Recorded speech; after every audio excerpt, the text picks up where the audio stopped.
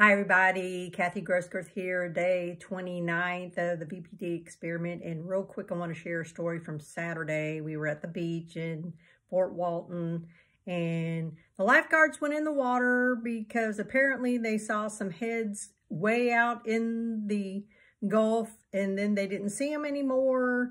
And so all this rigmarole with police boats and all this, short of helicopters searching for these people, will come to find out that there were scuba divers that went out there and didn't have flags or anything. So apparently they got a stern talking to, but this took about an hour before they realized all of this was going on. So it was very scary for a while. We actually thought that they might be recovering bodies, but fortunately nobody got hurt or anything like that. So anyway, that's my story. I'll talk to y'all later. Y'all have a wonderful Monday and a great week.